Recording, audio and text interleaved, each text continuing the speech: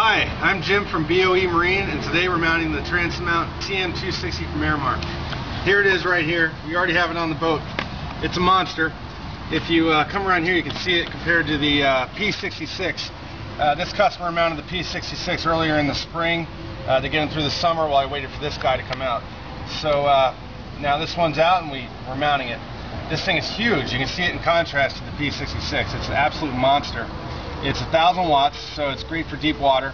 And this guy does fish offshore a lot, so this is what he needs. This transducer has a big aluminum bracket here. Actually, it's stainless. I'm sorry, big stainless bracket.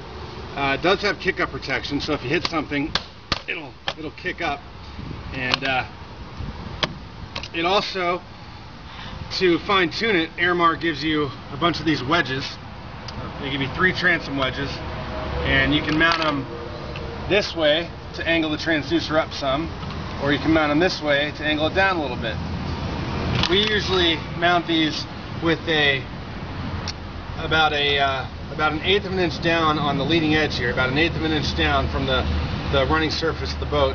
We find that's a great place a great starting point for these. And you can see at the trailing edge how it's about an inch down.